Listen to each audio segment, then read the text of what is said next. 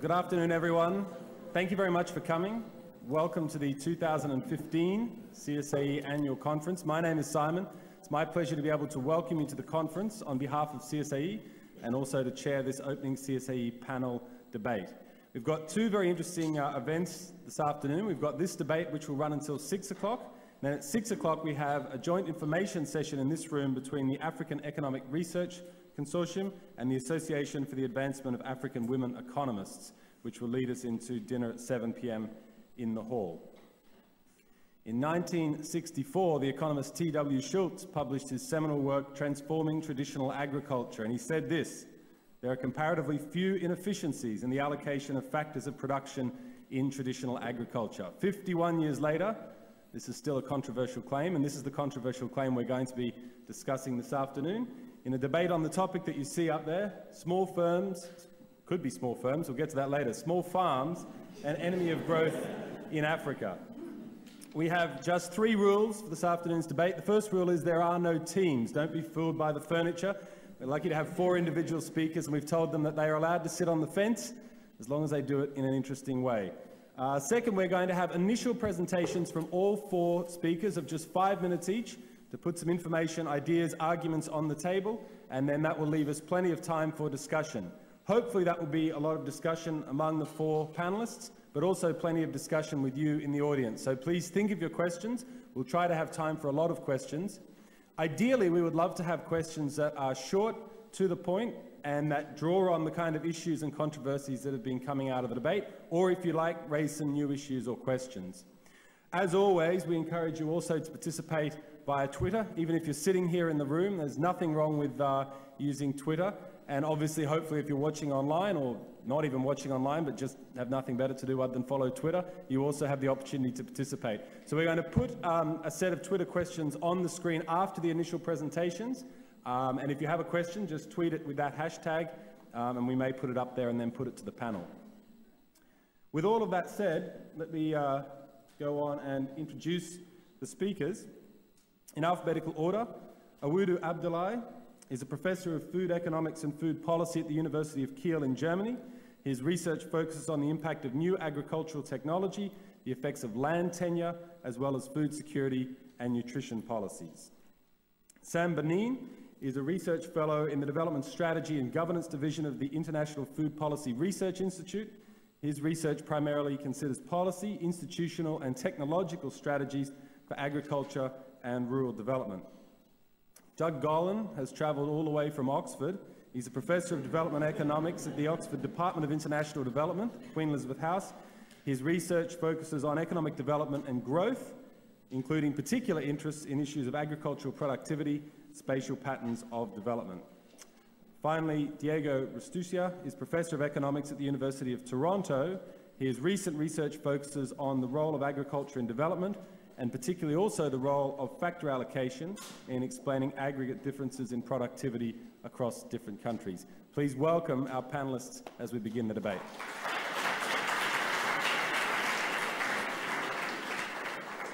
Thank you. With all of that said, it's my pleasure to introduce Diego to start this afternoon's discussion. Thank you. Thanks very much for the invitation. It's a pleasure to be here.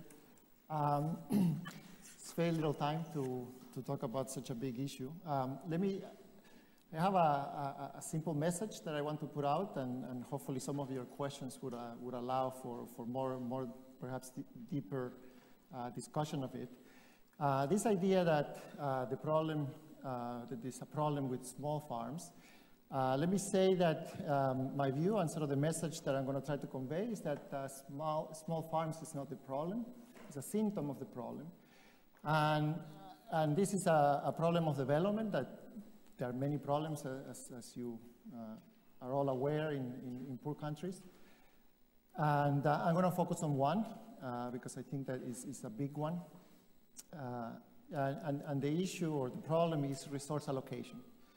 This is a problem because resource allocation or resource misallocation creates or generates lower productivity than what the economy could with the same factors. And then that's going to lead to small farm sizes. Okay, so just to start, here's a picture that a co-author of mine, Tassa Adamopoulos, and I collected data from the World Census of Agriculture on farm sizes. And just to start off with the idea that there are big differences in farm size, and there are big differences in the farm size distribution. And this is in lot scale. This is related, what you see is kind of poor countries, GDP per capita. So you can see poor countries, rich countries, and then average farm size in log scale. So if you take the 20% richest countries and look at their average farm size and the 20% poorest countries, the factor difference in size is 34-fold. So one issue is that, so maybe that's not that surprising. This happens in other sectors, and the question is what accounts for this? So maybe this is all kind of general factors, then we will focus on those. It turns out that in our analysis, we found that kind of aggregate factors, and here I mean things like economy-wide TFP, the aggregate amount of capital, or even the land endowment, that these factors are able to account for most of the size differences you see among developed economies, but very little of the differences between the rich economies and the poor. Okay, only 1/4 we calculated. So something else is explaining these differences. And I'm going to try to connect this to really productivity differences that are specific in the agricultural sector, productivity gaps that relate to the agricultural sector. The one factor that we didn't touch on too much in that analysis was land quality, and many economists argue land quality is important for productivity differences in the agricultural sector.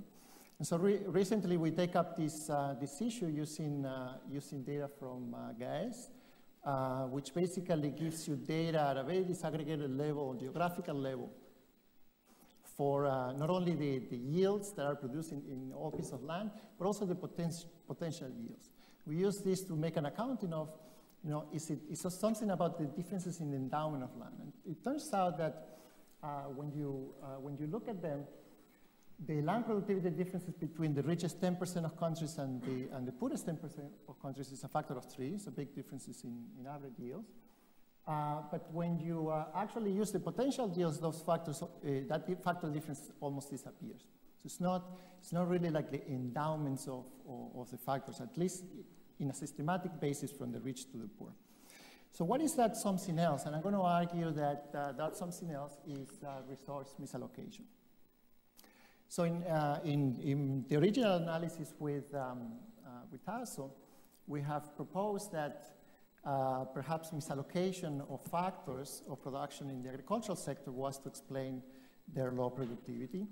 And in that paper, what we were able to do was to kind of construct a long laundry list of things, institutions, policies, frictions, that may potentially lead to factor misallocation.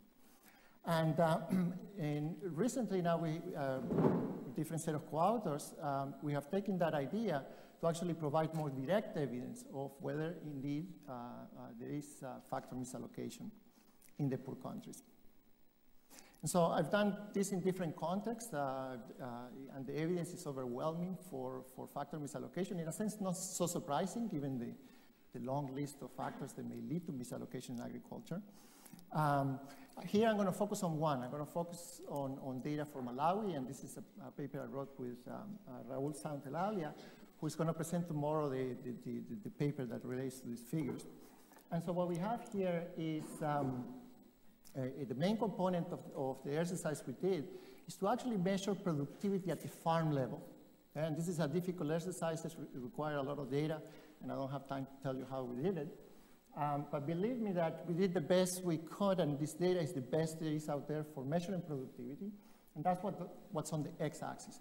It's actually productivity at the farm level for these households in Malawi. And then what I have in the y-axis is the land size.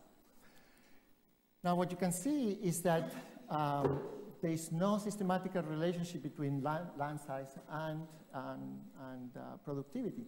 And by the way, this land size refers to operational scale. It's not about who owns what, it's about how much land is being operated at the farm level.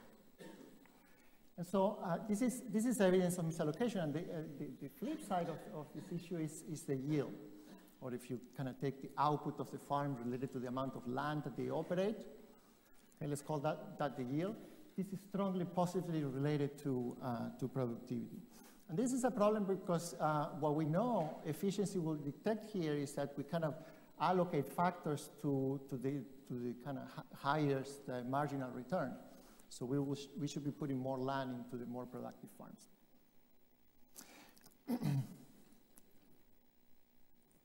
It turns out that the same sort of pictures apply if you look at capital. So I'm going to mention in terms of what the aggregate effects of these are going to be. But just to be provocative, because I think this may trigger many questions, is to contrast this view. This view says factors are severely misallocated in Malawi, at least land, which I'm showing you here. Contrast this view with the typical view that we have when we actually don't have good data for measuring productivity at the farm level.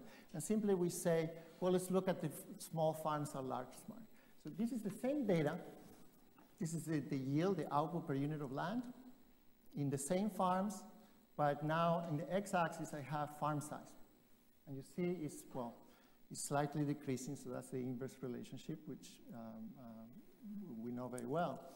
But it would be very dangerous, from my perspective, I have argued about land misallocation, it would be very misleading to actually think about policy or reallocation, looking at reallocating from the large sizes to the small, or for that matter, from the small to the large, from this perspective. What we need to pick are the more productive farms. So farm size is very different from productivity, and this is a general point that I made with Richard Rogers in terms of how we view firm size in general. When you have distortions, when you have frictions, when you have kind of market imperfections, that may put a wedge between size and TFP. Now, what does all this imply? And I'll conclude with this slide. This has big implications for aggregate productivity, and in this case, for agricultural productivity.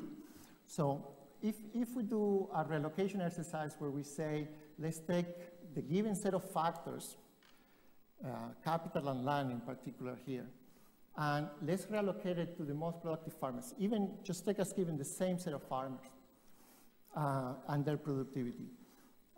If we do that, aggregate output, and therefore aggregate TFP, or agricultural TFP, in Malawi will go up by a factor of almost 3.6 in particular. So I will say maybe this reallocation is very extreme because I'm going to the efficient allocation of factors. It cannot be achieved. Maybe there are geographical constraints, political constraints, but if we can get 10% of this, it will be a big deal. One thing I'm not showing here, it turns out that these reallocation gains are strongly connected to land markets.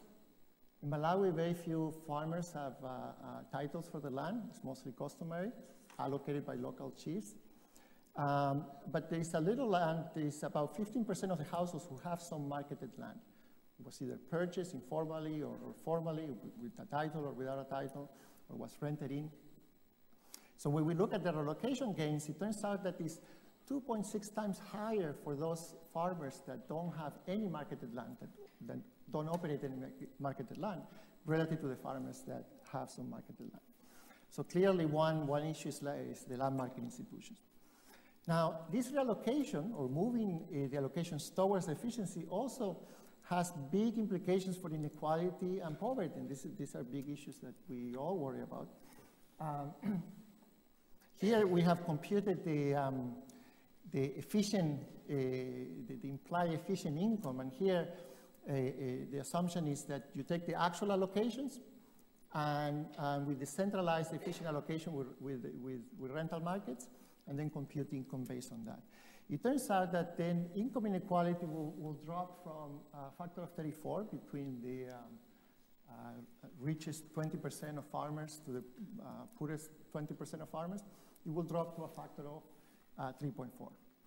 And not only inequality overall will be reduced, but poverty as well, because the farmers that are poor, this Q1, their income will go up by a factor of 30, while the income of the richer households will go up by a factor of only 3. Okay? So big implications for inequality and poverty. This exercise is very static in nature, but obviously a change in productivity of this magnitude would trigger a huge structural change. And just to put some measures of that, if you put that in a two-sector model, this would imply that the employment in Malawi will go from the actual 65% to something like 4%, which is what you observe in some of the rich economies. Will generate a big change in average farm size. And those changes would trigger even broader changes, mechanization, investments in farm, further investments in farm productivity, maybe selection in the occupational choices.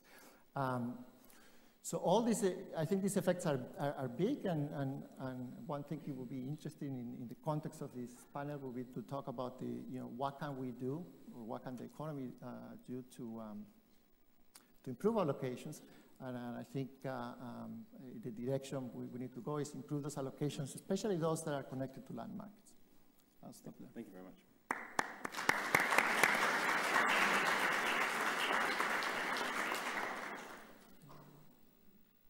Thank you very much, Diego. Awudu. Thank you very much, Simon. And thanks very much for inviting me to come and participate in this panel discussion. My presentation would be totally different from that of Diego. I'm not going to present the slides, and it's not going to be from my own research. I just comb through the literature to be able to absorb issues for discussion here. Yeah, given the challenges facing Africa for the next decades, of course, Diego already mentioned some of them, it is actually imperative to ask if small farms are the enemy of growth in the region. To set the stage, I would like to draw on the contribution by Collier and Descartes on this particular topic. They suggest that 5 essential characteristics are necessary for African agriculture to converge on the performance of the rest of the developing world in terms of poverty reduction and in terms of growth. And these characteristics include a vast reduction in the number of people working in agriculture, a vast reduction in the number of people living in rural areas, a massive increase in the urban population, a massive increase in the labor productivity in agriculture, and a massive increase in agricultural outputs. But given the current nature of much of agriculture in Africa, with around 33 million small farms cultivating less than 2 hectares, representing about 80% and an average of 1.6 hectares, low yields, limited commercialization, non-declining population land ratios.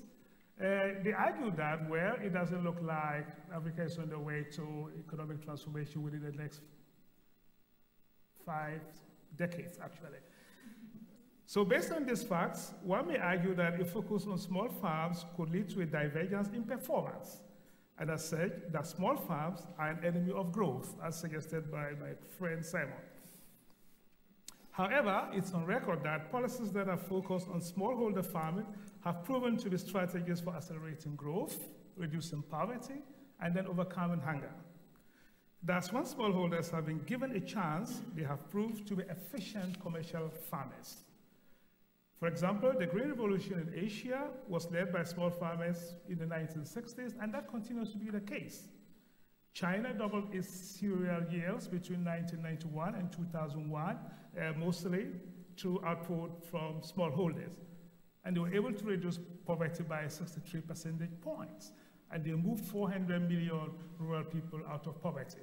If you compare that to Brazil, the Brazilian model, which was based on large-scale farmers, of course, Brazil almost reached the achievement of China, but then rural poverty actually increased in Brazil.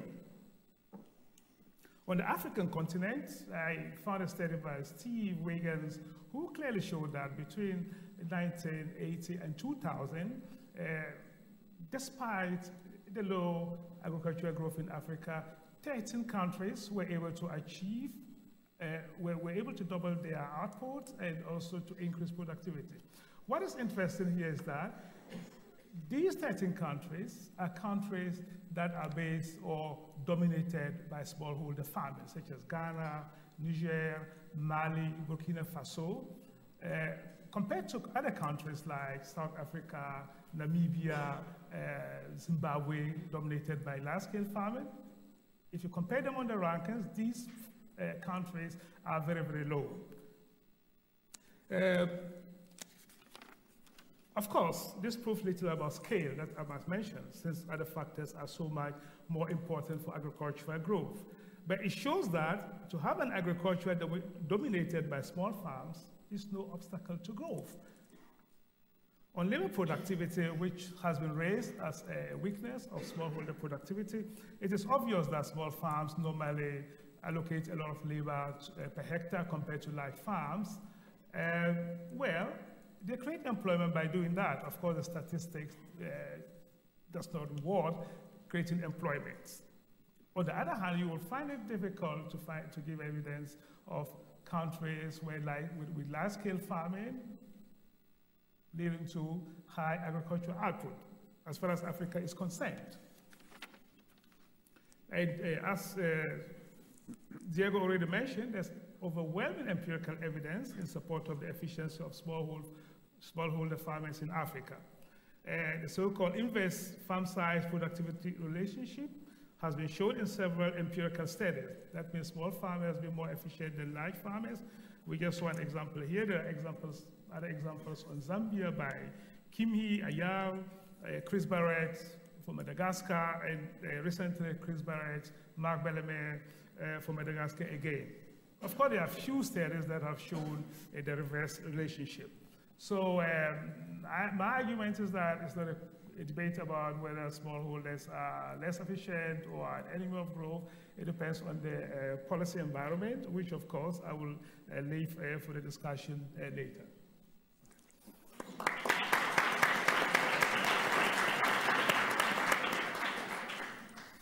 Thank you very much, Sam.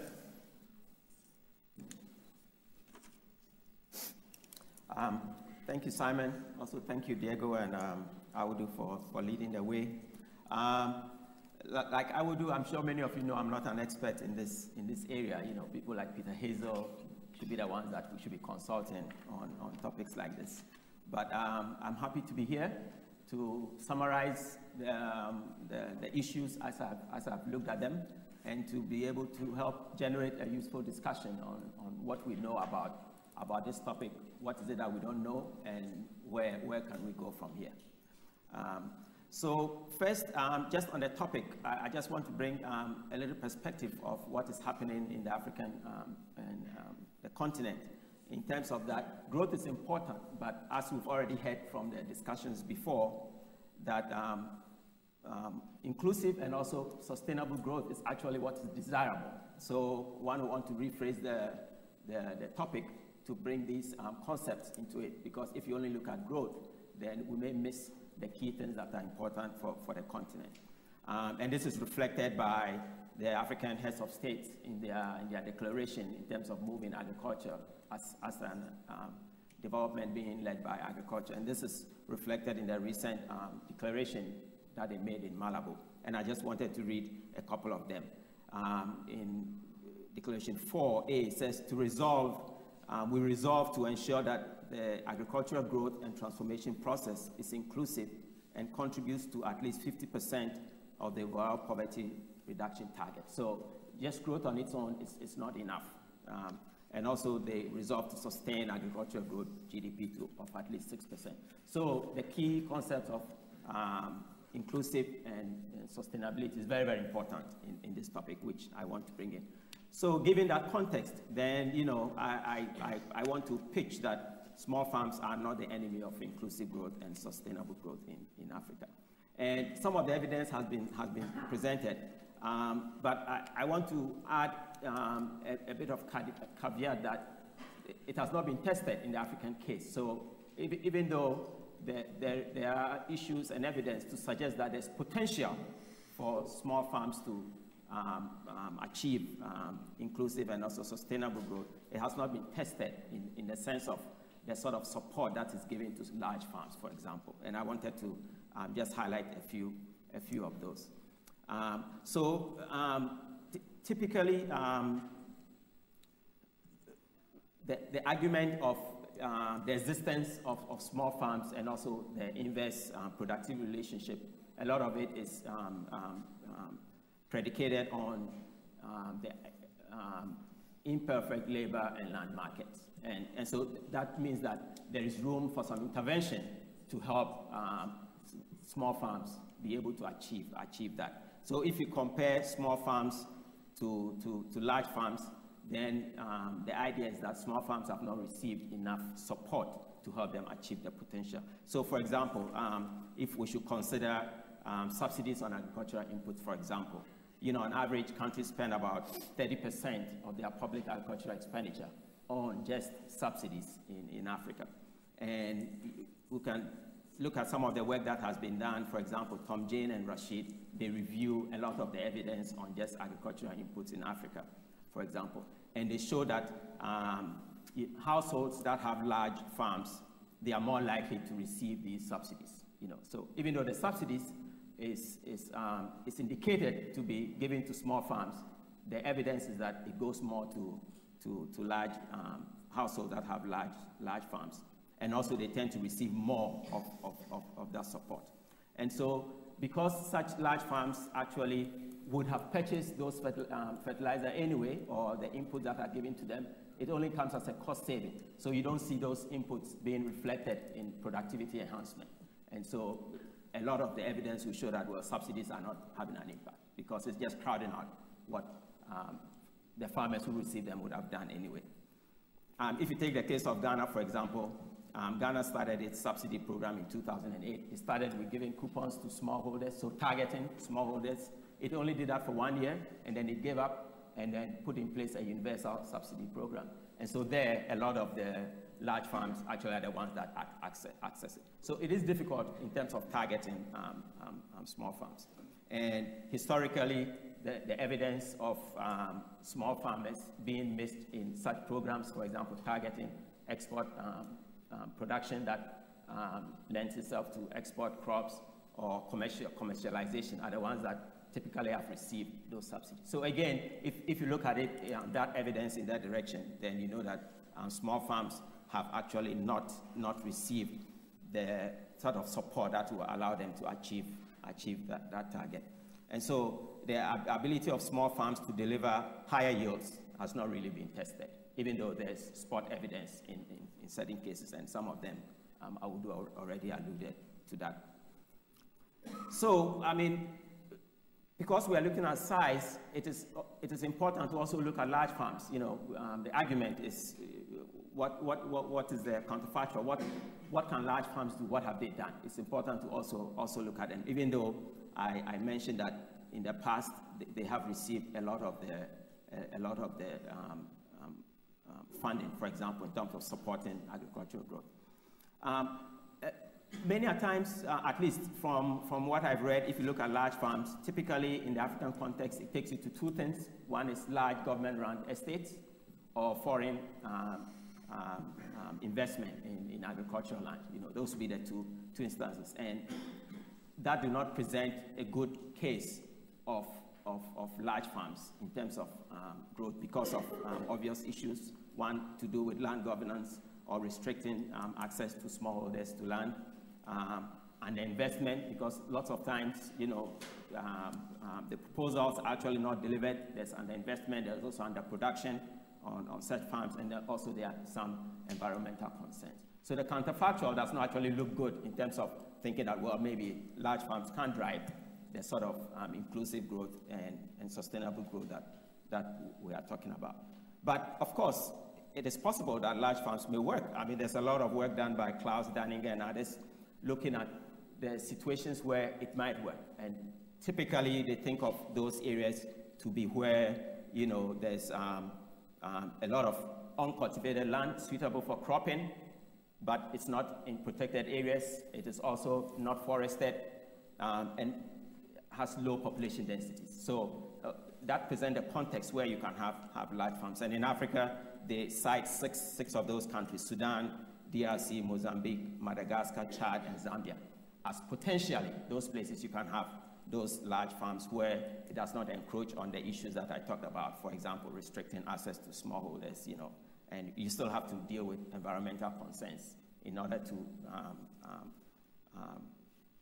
in terms of the context of having inclusive growth and also sustainable growth.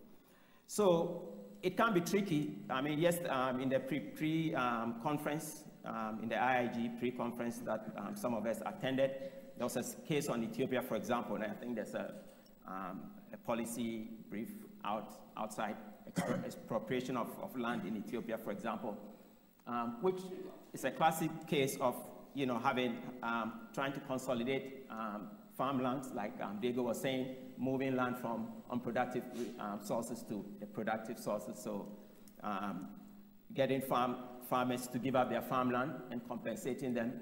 A lot of the farmers in Ethiopia actually did get substantial compensation amounts from, say, $4,500 to as much as $15,000, which present a good base for farmers to reinvest into other alternative income earning activities. But so far the evidence shows most of them have really not done much. Probably about 9 or 6 out of 150 farmers have been able to do some investment. So large farms sounds good, but it can also be tricky in the sense of what the beneficiaries actually are able to do alternative in terms of earning income. And so, but it is, I think that also lends itself to think about that the size it's also important to think of the size. How small is too small? Because there's also some evidence showing that, farm sizes below 0.5 hectare, for example, it's not good to support any viable economic farming enterprise, for example.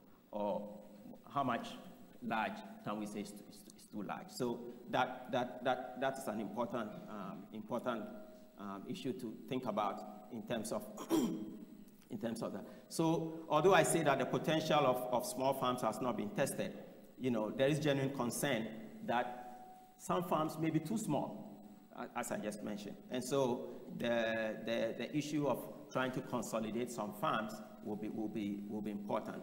But I think here the consolidation has to think about how farmers themselves can still be part of that process in terms of continuing to partly own the land, for example.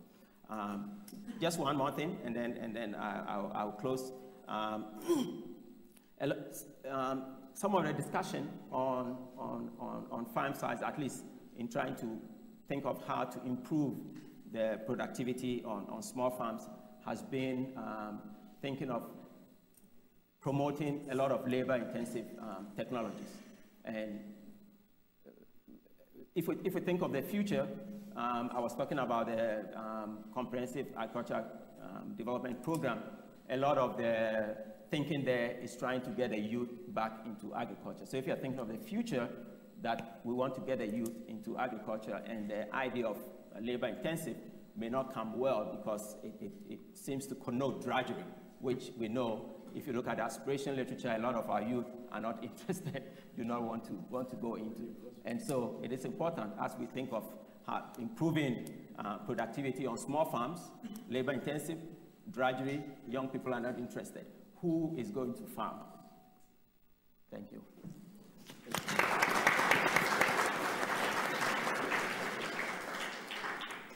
Thank you very much, Sam. And now finally, Doug.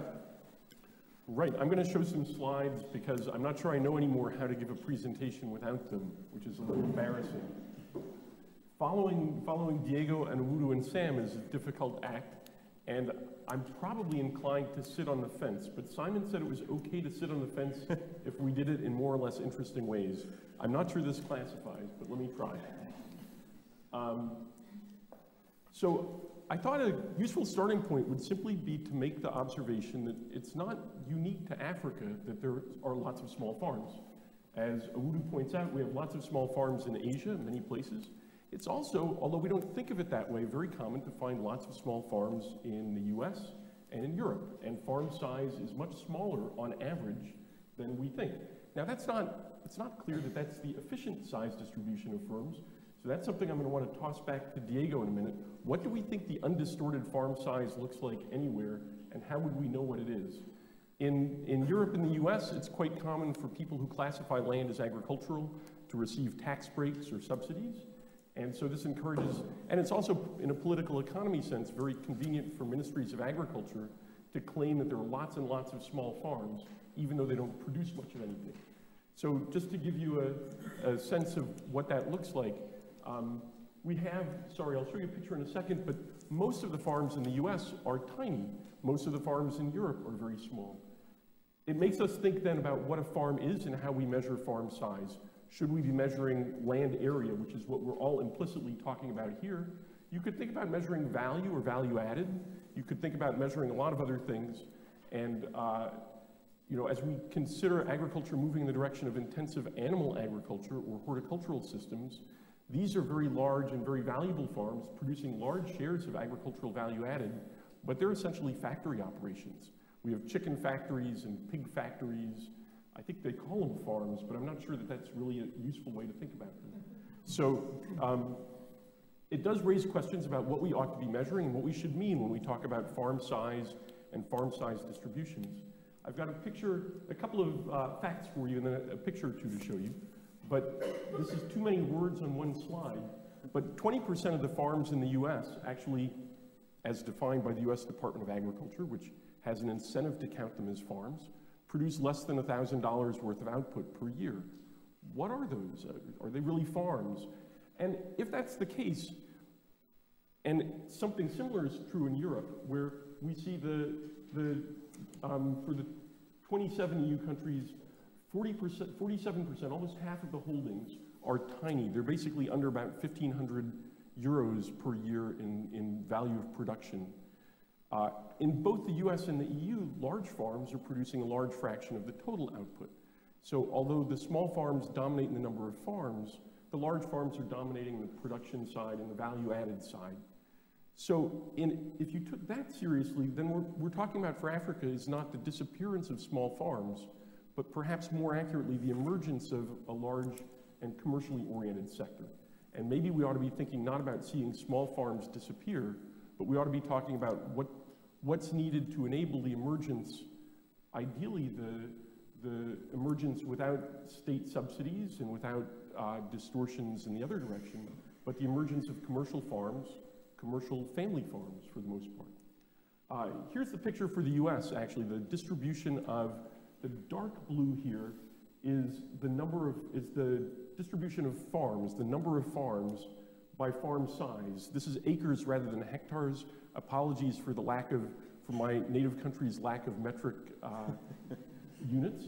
So these are farms of under 50 acres account for about half of farms in the US, but they account for about 4% of the area in cropland.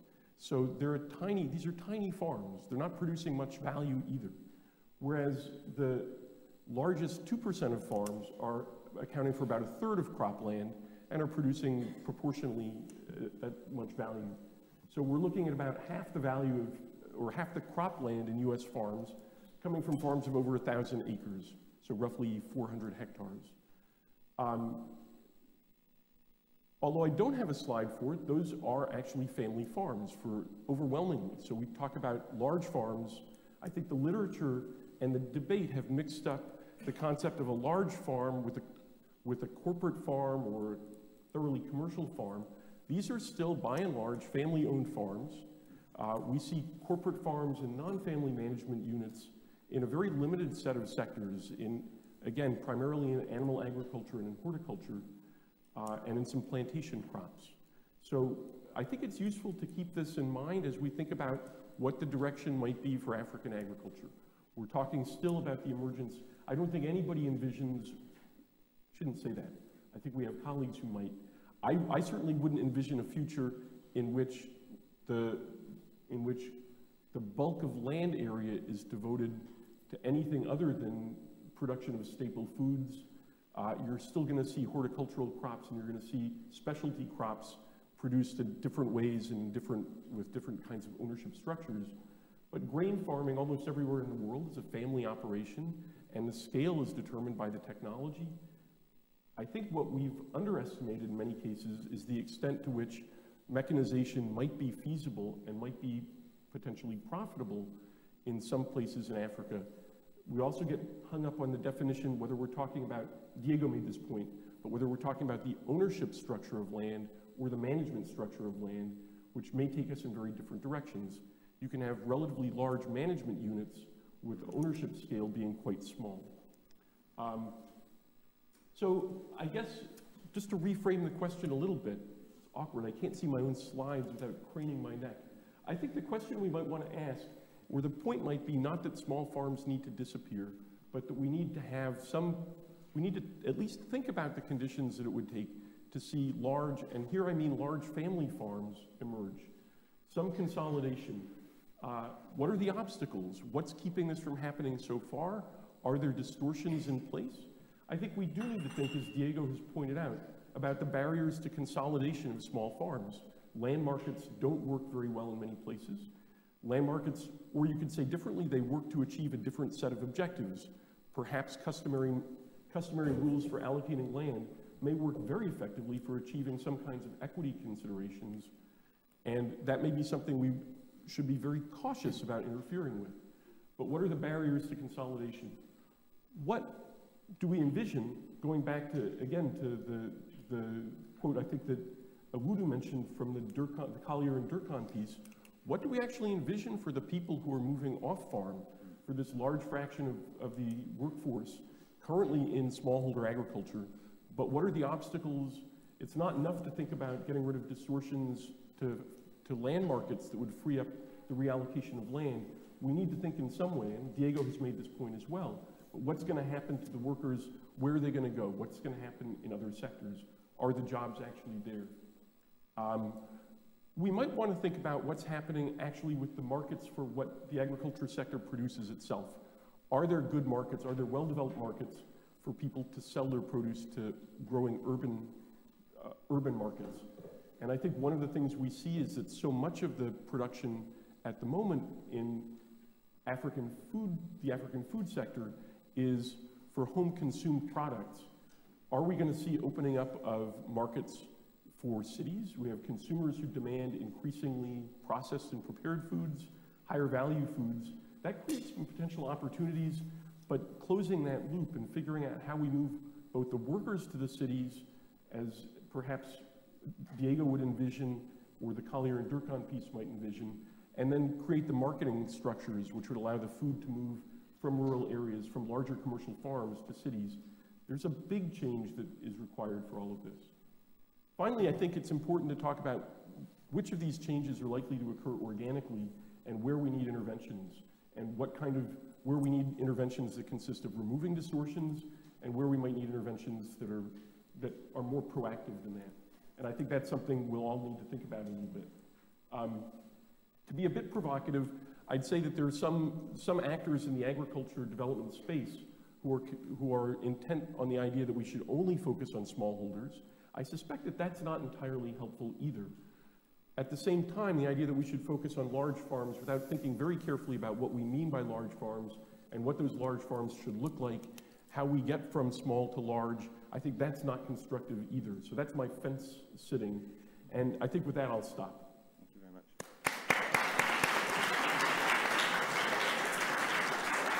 Well, thank you very much. Thanks to our four presenters.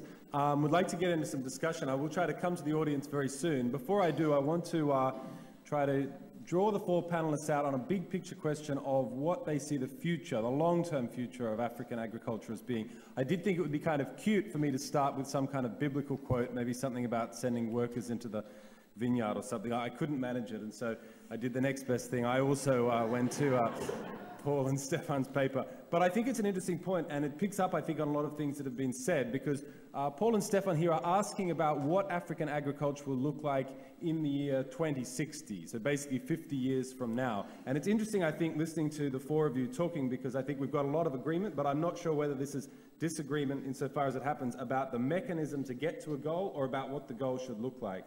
Maybe I could start with you, Awudu, having spoken about the 5 things that Paul and Stefan outlined. I mean, this question here that they posed early on in their paper, what would be the defining features of the organization of agriculture in Africa in 2060?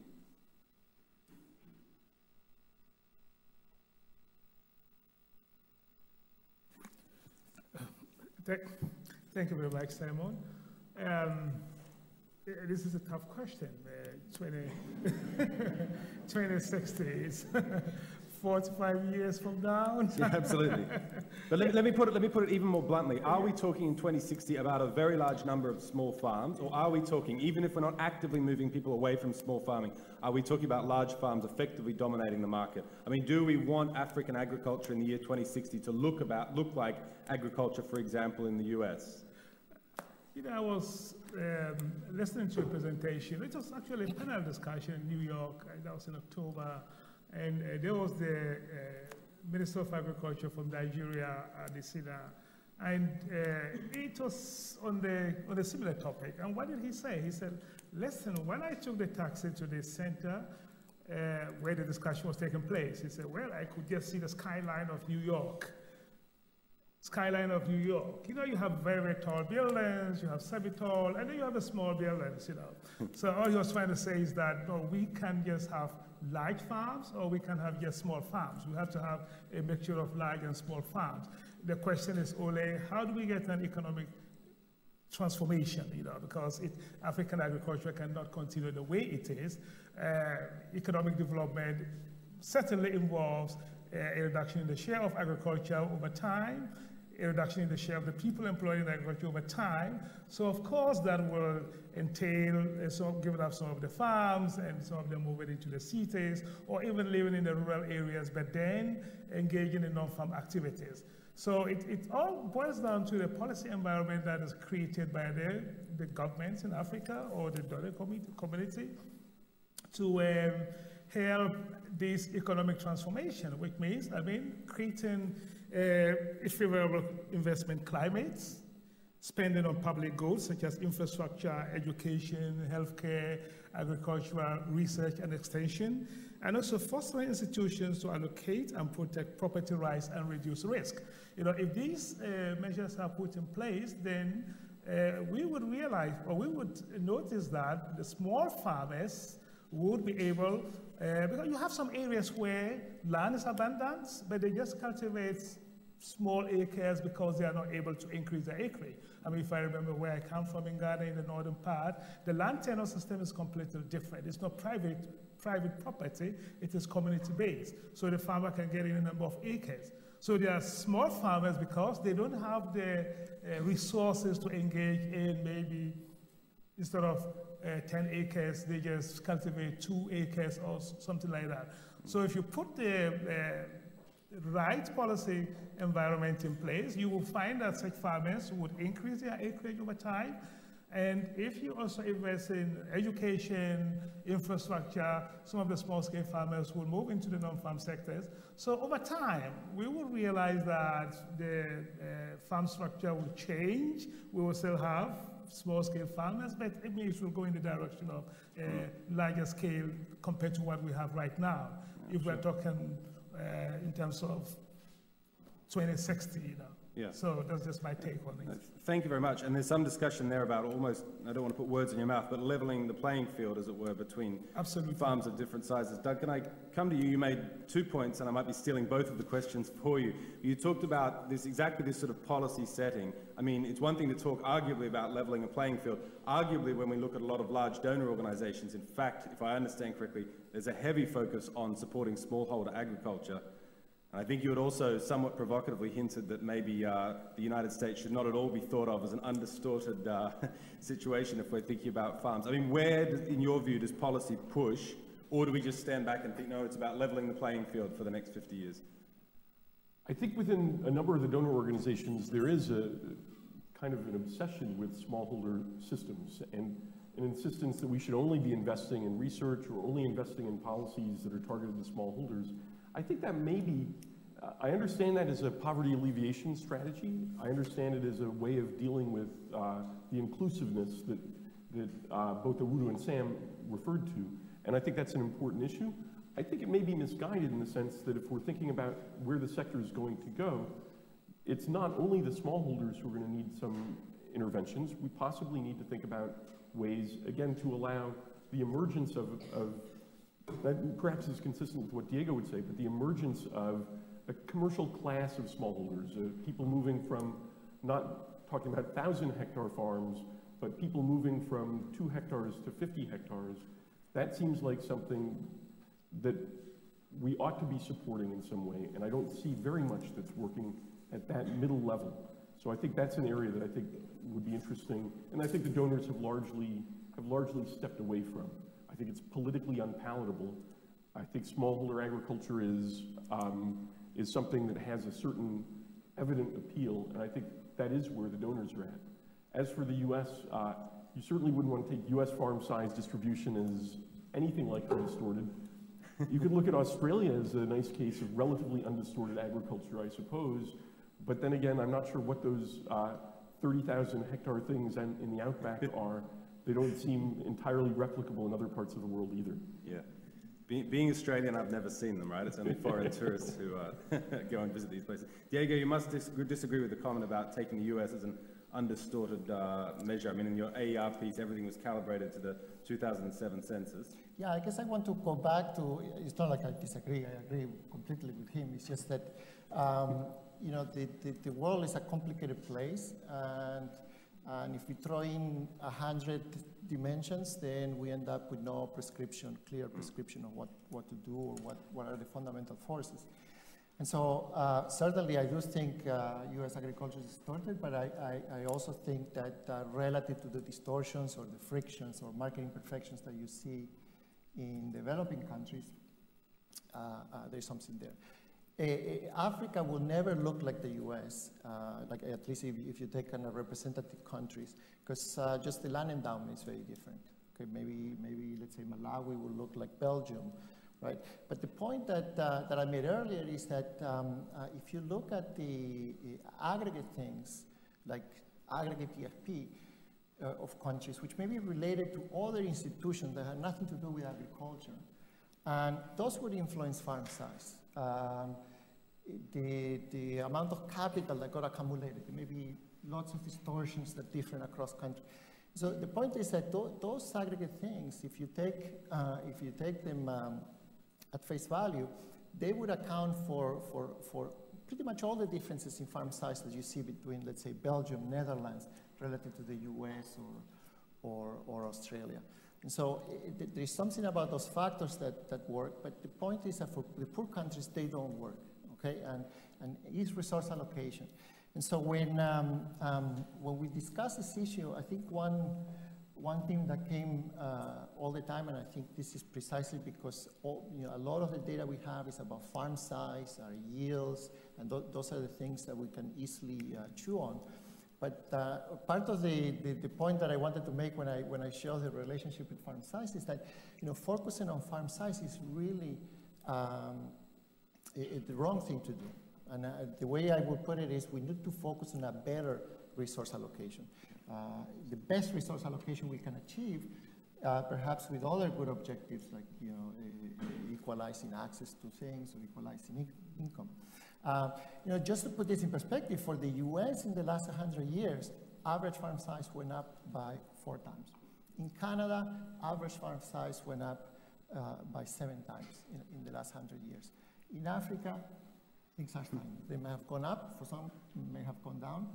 And the question is how we think about this. So this happened even though perhaps there's lots of distortions, but there's something that allows the factors to reallocate. And I would say, coming back to the issue that Doug raised, that agriculture, even in the rich economies, is still dominated by a production unit that is the family farm. So if you take that as given, we have a very good framework to understand the reallocation process, at least the sectoral process that would occur as the economy grows. And that is that there will be a reallocation of labor out of agriculture towards non-agriculture. That's what productivity growth in the agricultural sector does. And so it is natural. Small farms will not disappear, but average farm size will grow if the economy is healthy. So I will say Africa should look more like the rich economies if they manage to lift the restrictions that impede reallocation, that impede productivity growth in agriculture, and average farm sizes to increase. Thank you very much. Let's flick over, take our first audience question. I'm going to take it off Twitter, and I'll throw this to you initially, Sam. The question right at the top. You spoke about inclusive growth, and the question is, I think, a simple and very interesting one in that context. Will small farms be able to feed the growing and increasingly middle-class populations of African countries? Or perhaps to put it in other words, we're not going to ask you to answer for the entire donor community, but I think Doug makes a very interesting point about the extent to which donors should be thinking about, as I think Doug put it, a commercial class of small farmers, which may involve a shift in priorities. Where do you see inclusive growth in this context? Yeah, well, I mean, fundamentally, I think the inclusive growth means that both involving all producers, but it's the idea of the inclusiveness means that there are some producers who have difficulty accessing markets, both input-output markets. And so the idea of making sure that we are targeting or helping those producers be able to gain access to those markets, to be able to feed the growing population, because they are engaged in slightly different production processes, if you want to think about. Like a lot of the smallholders are involved in cereal, more of the food security crops, and then maybe some of the medium farmers, large farmers are involved in more of the export crops or the value horticulture crops. So you have a better strategy trying to ensure that those that are not able to access the market, you actually help them too, because they are producing certain crops that are important in that process. And so I think that is the essence of a lot of donors trying to push for the small farmers. I don't think that it's trying to leave other farmers out, because naturally, like the statistics that I was presenting show that they were actually being helped. Right, yeah. Great, thank you very much. Let's open up to some questions from the audience. I think we should take 3 at a time. Please wait for the microphone to come to you. Any questions? Well, Hannah, if you don't mind, we'll take the first question in the front row, and you can find a question over here, wherever suits. This is not a planted question, but it is a planted questionnaire. I did want to go for the first question from the audience to Bola Awatide. Bola was here as a JAE fellow a year ago from the Department of Agricultural Economics at the University of Ibadan in Nigeria, and she's been working on issues including rural non-farm employment in Nigeria. Bola. Thank you very much. I really want to appreciate the discussants, and I think in answering the first question, which you've already discussed, I would like to first of all ask a question, and that is my question is, if we say small farms are enemies of growth, then why are they small?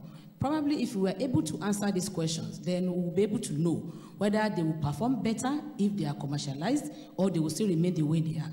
In my own understanding, and having worked with the farmers for many years, I found out that they have a lot of constraints, which we all know about.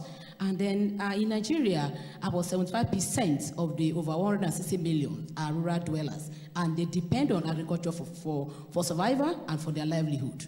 And if we say they are small, even at this extent, as small as they are, they still feed the nation. They employ many more than even the manufacturing sectors are employing. And I believe that if given the right incentive to grow, if given the enabling environment, if given the right support, even at their level as they are today, they will do better than any other commercial farm. Because if we say we want to commercialize and the situation still remains the way it is today, I believe that at the end of the day, that will not be a sustainable approach to agri-development in Nigeria. And I also want to ask a question.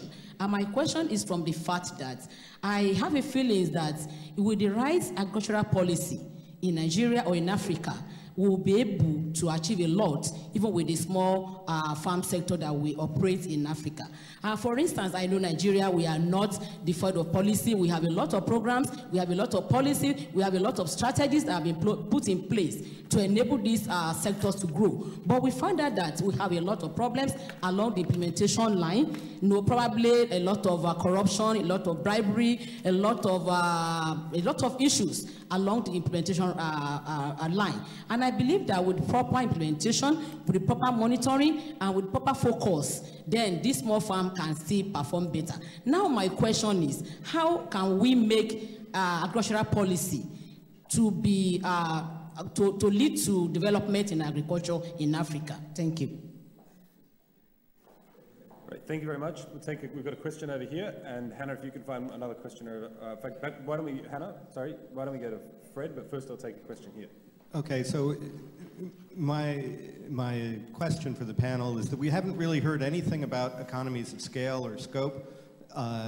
And it seems like if we're really talking constant returns to scale across the production, now I guess Diego says that there are differences in productivity across the spectrum, but I haven't seen that explained as economies of scale or scope. If we see constant returns to scale, which most of the times I end up estimating a production function, that's what I find, then it's really just an issue about equity, about poverty reduction. Rather than some issue about the production process. And so I guess the issue of tractors did come up, and maybe that's something to explore a little bit more, because that may be one of the places that one would see that. Thank you very much. We'll go to Fred in a minute. I just want to take those two questions initially and perhaps throw them initially to you, Diego. There's a question about the shape of the production function. We could talk for hours, we won't. A question of the shape of the production function, and a provocative question on why small farms are small. Now, if I can summarize, hopefully not mis-summarize your AER paper, this is a sort of Lucas 1978 span of control idea, that there's some kind of diminishing returns, not constant returns. And therefore, why are some farms larger? Well, because some farms are better, some farmers are better at farming. I mean, that's one perhaps controversial way of putting it. I mean, what's your sense on these two issues? Right, so the structure is such that, think about this, imagine that this set of production units, these different farms, are producing the same good, okay? And when you think about that, the way Lucas thinks about it, or Hoppenheim would think about it in a model of the structure, of the size of the production unit, then there has to be decreasing returns on the variable inputs at the production unit. Okay, that is that model. But it turns out that both of the frameworks, when you aggregate them up, you get a constant returns to scale production function, which is perfectly consistent with the findings that people have. So the decreasing returns is in here only sustain kind of what the optimal scale of the operation is, but this aggregates up to a constant returns to scale production function. So in that sense, it's perfectly consistent with kind of the evidence people have. But the essence is that then there is kind of an optimal size, and that optimal size depends what you choose to allow for the differences in the production function. People like me or in those basic frameworks, it's about the productivity or the TFP in the production unit. But you can also think about some other features of the nature of the technology, how capital and land are substitutable and so on. So it could become more complicated, but the basic framework is one where there's kind of an optimal size given the productivity, and the efficient allocation of factors will be such in that framework that what should happen is that the marginal product of all the factors should equalize across all production units. The way to achieve that is that the more productive production units, in this case the farms, the ones that are more productive should command more output, should operate larger machines, larger capital, should operate larger land, because that's the way to kind of reduce the marginal product of the factors in those farms to kind of the average, if it's a competitive price or this is kind of a planned allocation. So in that sense, I think the framework is really not inconsistent with what people have found. Now, over time, certainly I think that there may be some, in the Lucas or in the Hoppenheim framework, it's typically, recover a Cobb-Douglas production function. It may be that over time you need some factor substitution to allow for this, mechanization process and so on. But I think for the most part, that simple story kind of consistent with empirical evidence, and it has a lot of important implications in terms of the allocation of factors across these production units. Thank you very much. In doing so, you've just actually answered the most recent question on Twitter. So let me push that a little bit further, just to come back to Bola's question about why farms are small. I mean, Daniela's posted on Twitter a question about management quality. Now, in firms, Bloom and Van Reenen talk about large firms on average being better managed than smaller firms. I guess one implication of the framework you're talking about is that if we're talking about why are small farms small in Africa, part of the reason may be that then these farmers are not as successful or not as good at farming as larger farmers in Africa? Yeah. Or would you put the story just on institutional constraints all the way? No, I think and I think for agriculture, to me, there's something very individual about and I think this goes again to kind of the family farm and how things are managed. It's really an individual ability to get things out of the ground. And so I do believe there is a distribution of abilities people have at doing this, and therefore there should be kind of an efficient distribution of factors among those activities, which of course generates lots of issues about inequality, about land is, without all the welfare institutions, land is a very important means of kind of minimum consumption. But I do believe it's an individual factor, and just like Doug pointed out that you have lots of small establishment farms, and in the U.S. they will command very little factors. The same happens in manufacturing. So you have small-scale operation would occur in every economy. So in every economy, in every sector that we look at, you have lots of small enterprises. Maybe they produce slightly differentiated goods, and that may be one route to explain it. So I don't think smallholders will disappear in Africa anytime soon, but certainly they should command less factors if this evidence I just showed that what you have now is kind of an equal distribution of the land operation across all the farmers, and the efficient allocation should be one that kind of puts more factors into the more productive units. Thanks very much. Please, for a minute? And I'm actually going to toss it back to Sam and Awudu here a little bit, but I think the question of economies of scale is an interesting one. That the question might be, are the economies of scale, if they exist, are they necessarily in the production side, or perhaps they're more concentrated on processing, distribution, and marketing? And I think we have some evidence that that's the case. Probably there are people in this room who've worked on that more than I have directly. But I wanted to circle back actually to the first Twitter feed question about serving urban markets. And my impression is that at the moment, one of the issues we see in Africa is that lots of the urban markets, so in West Africa certainly, are outward facing. They're importing increasing fractions of food from the rest of the world rather than facing inwards to their own rural hinterlands. And that might reflect some failure to take advantage of these economies of scale on the marketing and processing side. And my guess is that you guys have both thought more about that than I have, but I see that as an interesting issue related in some way to disconnection between the cities and their own hinterlands, which is something that there might be a real scope for policy interventions that would improve marketing systems and distribution systems. Yeah. So I don't know if either of you guys wants to take aim at that. Okay. Yeah, I think that's a very, very important issue. That it just hasn't started now. It's been around for a long time. And when you talk about a level playing field, first of all, it hasn't got to do only with the domestic policies. It has also to do with the international policies, agricultural policies of the OECD countries.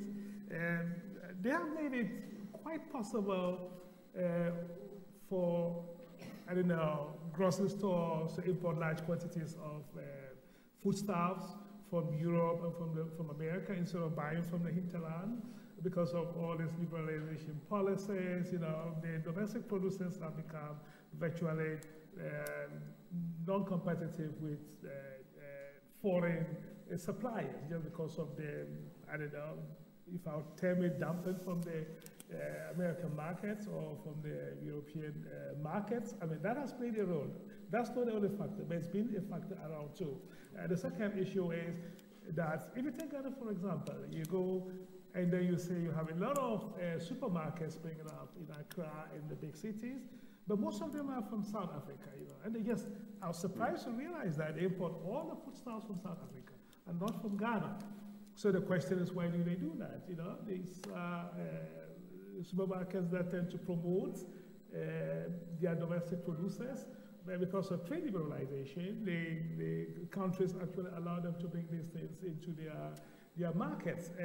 What kind of policies can they put in to ensure that these supermarkets take products from the domestic producers, as you indicated and Sam also said?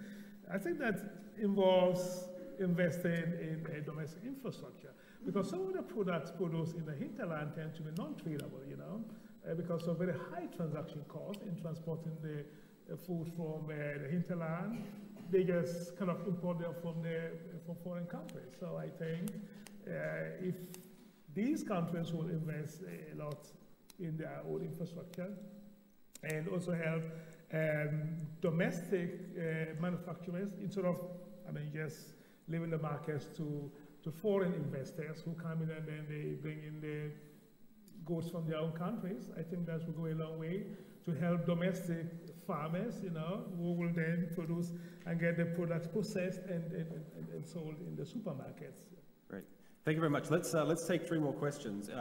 Let me go to Fred first. Fred was, you just said bowler. Fred's here at the moment as JE Fellow, as a senior lecturer from Makerere University, also working on issues of small farms and agriculture, in this case in Uganda. Fred. Okay, thank you. I would like to argue that the debate on agriculture production and productivity is not complete until we think about the climate change. And I would like to think about smallholder farmers. We need to make investment if they're going to adapt to the climate change. What form of financing mode is going to provide the affordable credit to small farmers to make such investment, to make them productive and survive the effects of the climate change? Great. Let's, question from Louise, I want to ask a question about employment. In our work on youth employment in Africa, we argued that given sub-Saharan Africa's demographics in low and middle income countries, they actually were not going to be able to release labor from agriculture even with an increase in agricultural productivity, because there weren't going to be enough jobs created in the non-farm sector when the labor forces are growing between 2.7 and 3% per annum. So for the next 20 years, we didn't expect the Timor picture to hold. And so when I looked at your numbers, Professor Restuccia, about 60% of the labor force in agriculture kind of disappearing, I thought, well, where would they go? And does this question of the demographics, the amount of capital that needs to come in, and entrepreneurial capital, et cetera, to get the kind of modern enterprises going in the non-farm sector, does that change anybody's view about the future of African agriculture, at least for the next 20 years? Thank you very much. And a third question. You can take a question in the middle here, if that's right. I've always been troubled by the claim which Collier and Durkin make, which has been reiterated here, that consolidation of African agriculture would necessarily lead to an exodus to urban centres. It seems to me that there's a confusion here between average productivity, which has to rise, and marginal productivity, which will be determined by the labour market. Is this a possible view? Thank you very much. I'm going to make a request that I hate getting as a researcher, which is let's try to go for brief questions if possible. Let me start with the issue of climate change and maybe throw this to you, Sam. I mean, how do you see this in a question of inclusive growth? We've really pushed hard to talk about jobs and yields and output and so on. I think it's a really interesting point to think about the broader environmental aspects, which of course have important welfare implications. What's your sense on that issue there as it relates to farm size?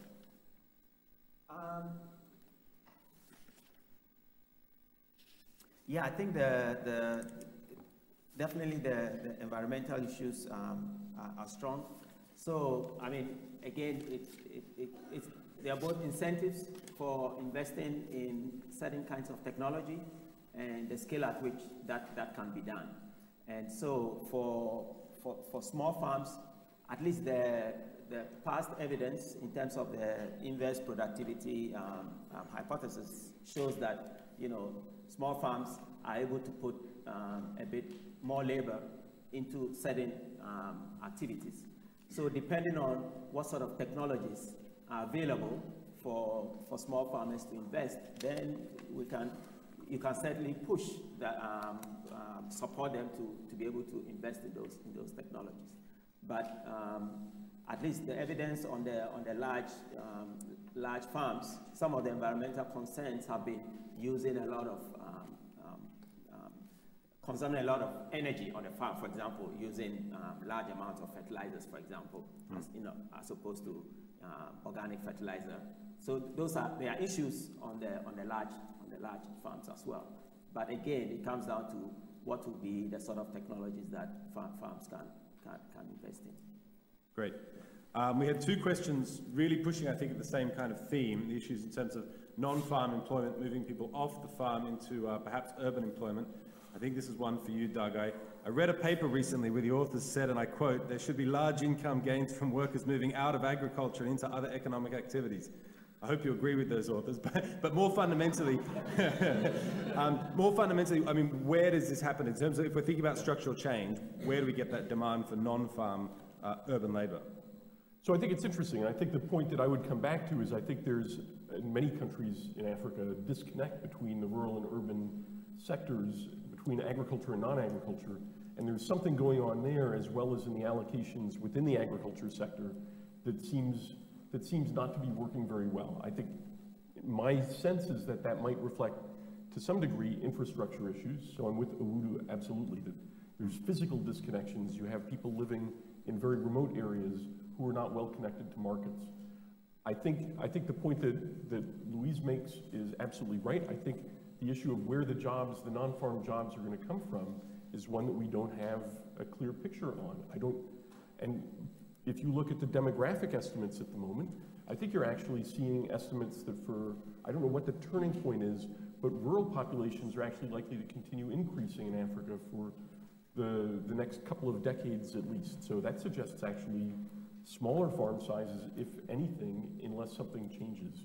What is it that's going to change? I think we're going to need to see some kind of growth in urban areas. It's not clear what the tradable goods are that are going to be produced in Africa's cities. I think this is a really interesting question. I think coming back to what's going on with large farms, I think there is potential. I think the question there is about capitalization. We have lots of farms with very little capital. So the question about average product and marginal product has to be taken. We need a second input. There has to be a third input besides labor and land. And it comes back to a question around mechanization.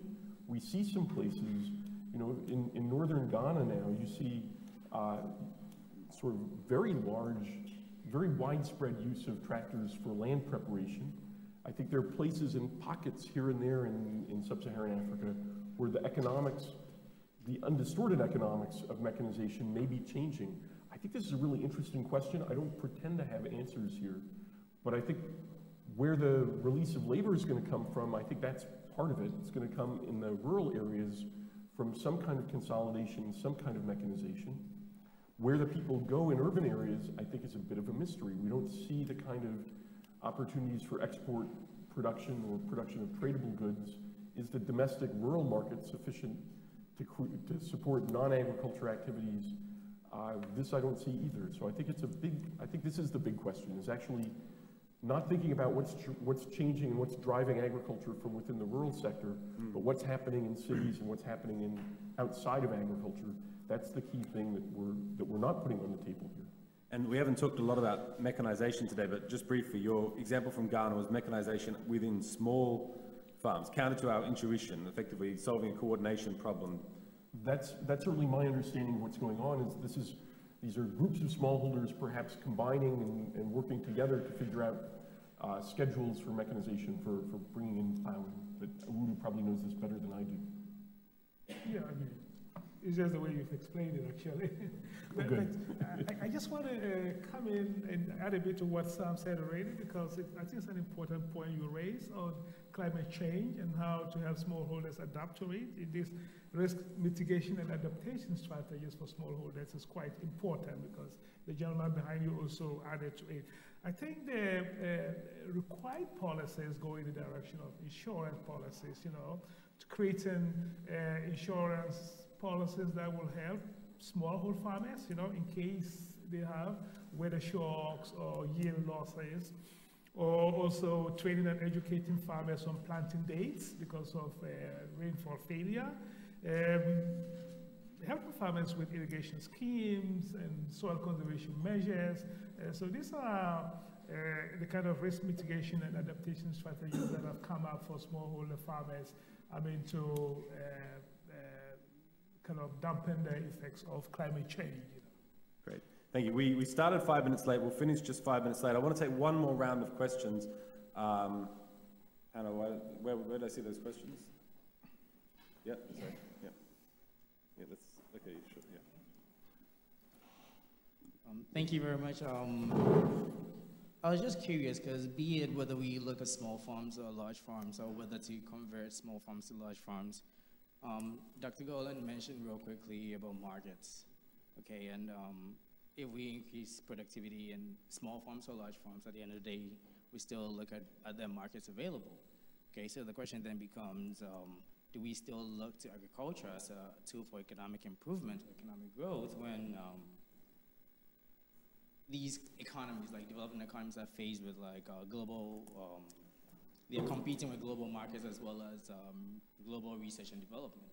So using Ghana as an example, we all know Ghana was really good in cocoa production. Well, nowadays it's actually even more expensive to buy dark chocolate, for example. Okay, and there's more, well, there's, you know, the joke that very soon you might find more vegetables in chocolate than actual cocoa. So with the markets, is it really a viable, you know, route to depend on agriculture when there's research and development that's actually changing the market? So that's the question. Thank you very much. Where am I? Yep, question up here. Thank you very much. This is very interesting. But I was wondering whether, when you're thinking about Africa and the fact that it hasn't had a green revolution as yet, and that 4 out of 5 workers are still in the rural area, why we are looking at where the farming is in the US in terms of size, or where it is in the EU. Would it not be more useful to maybe look at what has happened in India, which has had a green revolution for now over 30 years, what has happened in terms of size of farms, but maybe very importantly, productivity, and has there been success, which I think there has been to some extent, of moving poor people out of agriculture, or at least moving poor people out of poverty. So if the discussants could maybe shed some light on whether, you know, there's something to learn from there. So I'm not sure I can think of 50 years out, but maybe 30 years out, what will African farming look like? Thank you. Thank you. And the last one we'll take right up the top. Right up the top, that's right.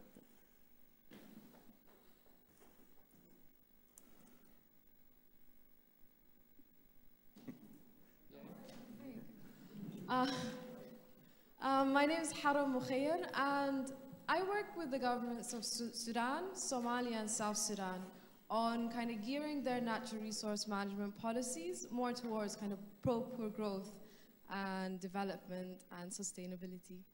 And what I find, unfortunately, is like most of their development plans for the next 3 to 5 years are geared towards agricultural expansion and large-scale agriculture.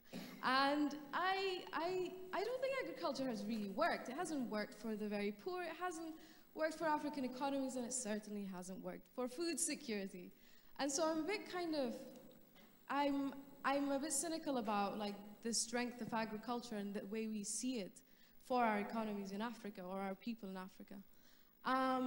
What I have seen works is, for example, Sudan is the largest exporter of gum arabic and exports the largest quantity of African sheep and goats.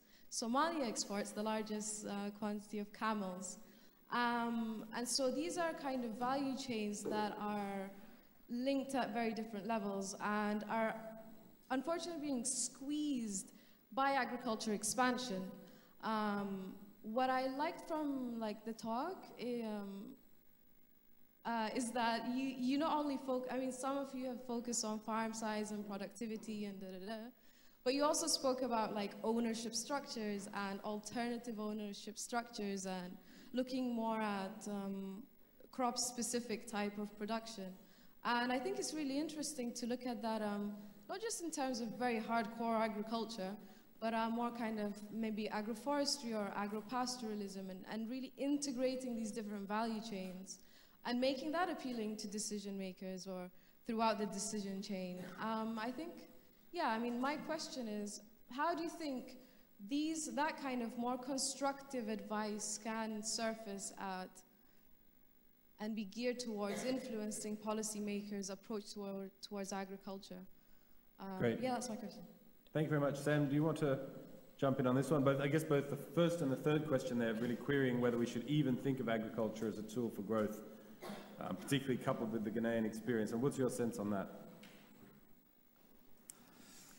Yeah, I mean, definitely. I mean, we can't ignore agriculture. I mean, I think we didn't present some of the statistics in terms of the role of agriculture in development, also in food security, etc. We've talked about large numbers of people rely on agriculture, direct for food, directly for income, large numbers of people in the rural area, which depend on not just the ag production itself, but also for the rural industry. So I think the key question is how to make that more viable, that people, those who rely on it, can actually make a decent more living out of it, right? And then continue in terms of production, because when we talk of the future, I threw that out as in who is going to continue farming, because it is an important component in the economy. Even in developing countries, agriculture plays a huge role, even though we may have less than 2% of the population engaged in agriculture. So agriculture has a viable contribution for the economy. And so how do we keep that going? And I think that there has been several policy implications already thrown out. Great, thank you very much. I want to finish with this last question, which was actually posed about India. Not just about India, but I want to give each panelist just 1 minute. One of the things that I think is really interesting about this is we're talking about entire continents and entire nations within those continents with different policies and different resources and different situations. To wrap up, I mean, if we're thinking about the future of agriculture in Africa, where do we look for a comparison? We've talked a bit about the US, we've talked a bit about India, we've talked a lot about Africa. I mean, where would each of you primarily look and why as a comparator for where Africa could go, should go, maybe should not go? Why don't I take maybe 1 minute or less each, just in the order in which each of you presented. Diego. Okay, so let me try to summarize, because some comments that are related to this were asked, and I didn't have a chance to say much, but sometimes I fear that we worry too much about, I mean, I think Doug put it in a simplistic way, that I'm advocating eliminating policies so that resources are better allocated.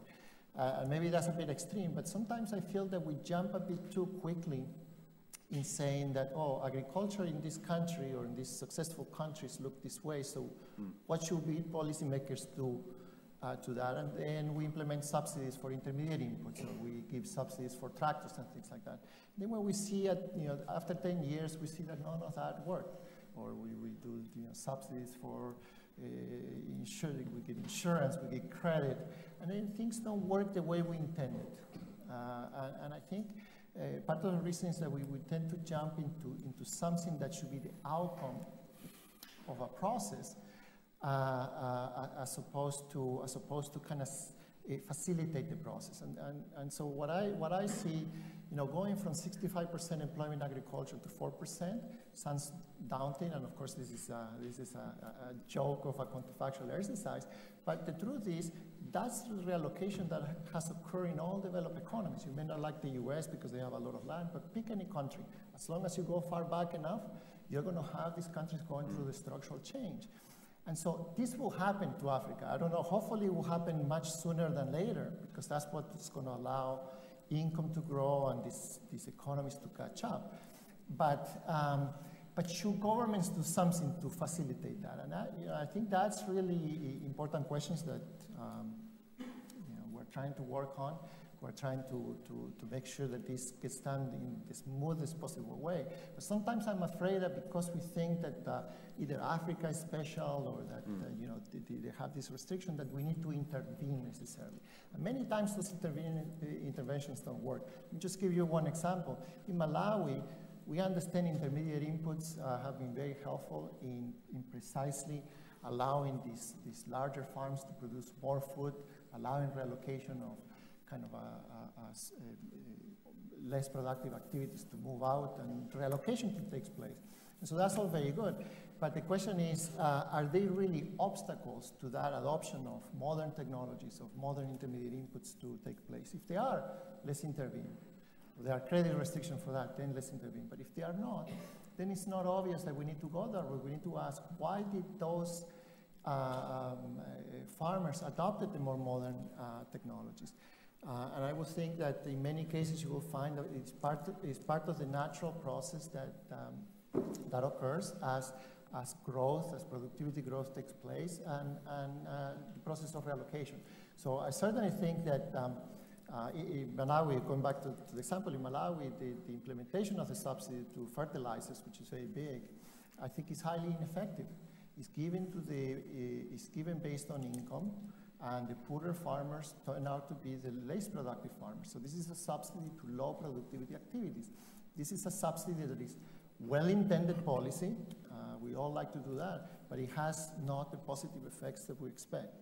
And so I would hope that we're a little bit more open to the idea that these countries will go through a process of structural change, and there will be reallocation, and that we need to allow, my claim is that we really need to help that transition by providing the means for a better allocation of factors across these farmers. Thank you very much. Yeah, coming back to your question, where do we look for Africa? I don't know, it's difficult to take the developed countries as, I don't know, role models or to try to follow that direction because they're so far away. But if you consider the example I gave during my presentation, China, you know, which is also a developing economy, and the Chinese were able to move 400 million rural people out of poverty. They were able to increase agricultural productivity by, agricultural output by 63 percentage points. So I think that will be the direction we will have to look to if I will need to name any particular region. In terms of the policies, if I remember what my colleague from Ghana said, if we take the cocoa sector from Ghana, for example, dominated by smallholder producers, you know, and if you consider Africa generally, you realize that Africa produces about 75% of the world market's output, you know. But if you look at the consumer value, you know, about 80 billion, then Africa has just about 5%, you know. So this commercialization or added value is not taking place. And this is a point that needs to be taken into consideration. How do they achieve that? Through, I think, the right education, putting, for instance, or creating a favorable investment climate. But favorable investment climate doesn't only depend on Africa, you know, because the example I gave also depends on the developed countries. I mean, if they put in protective measures, tariff escalation measures, I mean, they kind of prevent African countries from processing their products and exporting to their own countries, you know. And producing just for their own markets is probably not attractive enough for them to go into this investment and to process cocoa. They want to process, sell on their own markets and sell in the developed markets. But because of these protectionist policies, it's difficult for these countries to gain or benefit from this big chunk of value added. So I would say spending on public goods, such as infrastructure, I will repeat, education, healthcare, agricultural research and extension, and then fostering institutions that allocate and protect property rights is quite important, because the question the lady asked there was, why do we have small farmers? I mean, or why are the farms small? I remember going to Kenya once, and I went to a farm. There was this lady who was telling us, well, our father had a farm, and when he died, we had to share it among ourselves. There were 5, so each person had 0.5 acres, you know. Because of these imperfect land markets, it's very difficult to access land. So it's very, very important to reform property institutions, property rights in these particular countries. I mean, provide social protection for small farmers, that's also important. That will help them in terms of mitigating against climate change. Great. So, well, I would stop there. Thank you very much. Just to finish, Sam, and then Doug. Yeah. Just to add a little bit. I think good comparison will be, at least on the topic of farm size, I think good comparison will be Asia. You know, there are a lot of producers with very small farms.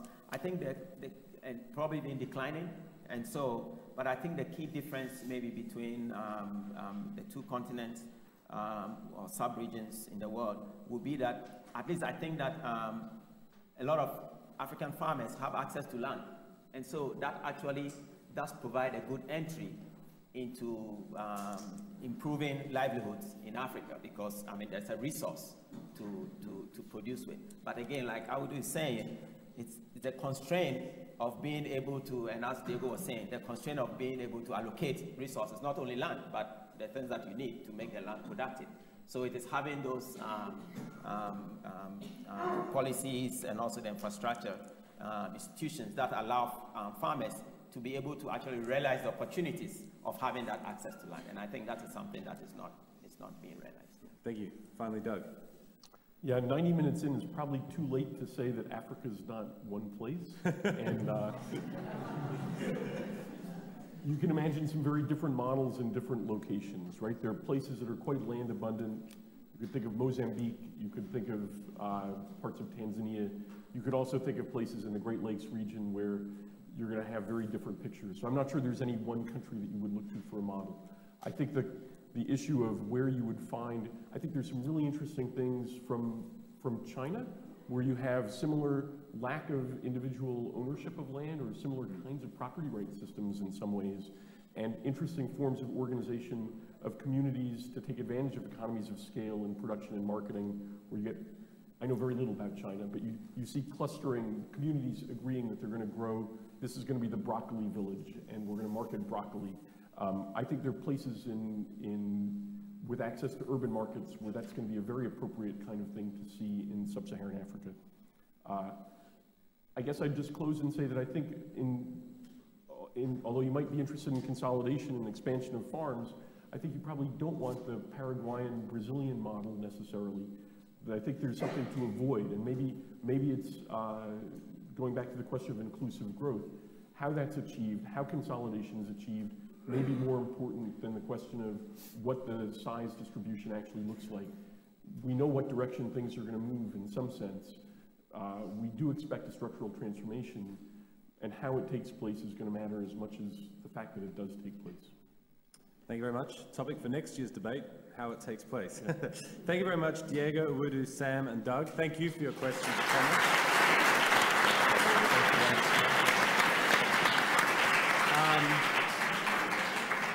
Let me thank you all for coming and remind you that starting right now, we have a joint session between the AERC and the Association for the Advancement of African Women Economists. Thank you.